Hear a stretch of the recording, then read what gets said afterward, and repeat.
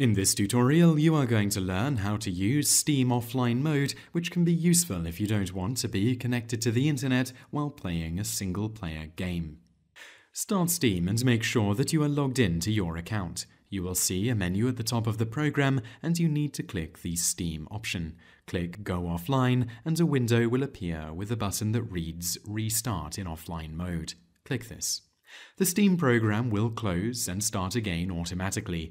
The program is now in offline mode.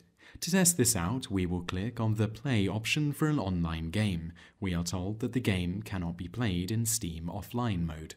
To turn offline mode off so you can play games online, you need to click the Steam option again, then Go Online.